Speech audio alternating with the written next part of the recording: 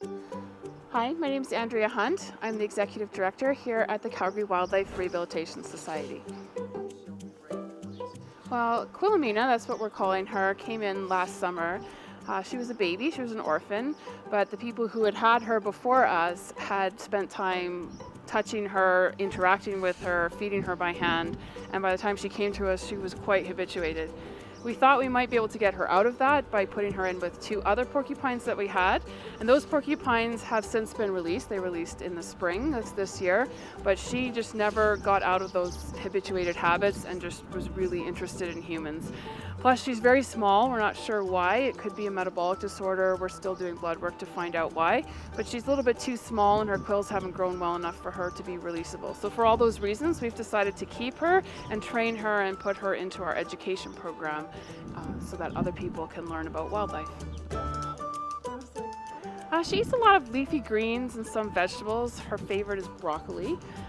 She also really likes dandelions. They're like a treat for her, a treat that we can give her without fattening her up too much. So she mostly eats leafy greens, but she also eats a lot of tree matter. So we put in trees for her. She eats bark, she eats leaves, she eats needles, that sort of thing. We're expecting her to transition easily into our education program.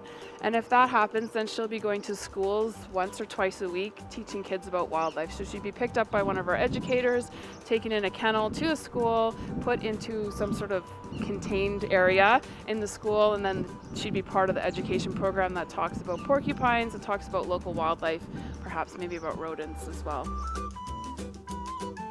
Well, the Calgary Wildlife Rehabilitation Society is a local nonprofit charity. We were established in 1993 with a mandate to rescue and rehabilitate injured and orphaned wildlife in Calgary and the surrounding areas. For people who are interested in getting involved, there's lots of different ways that people can help us out.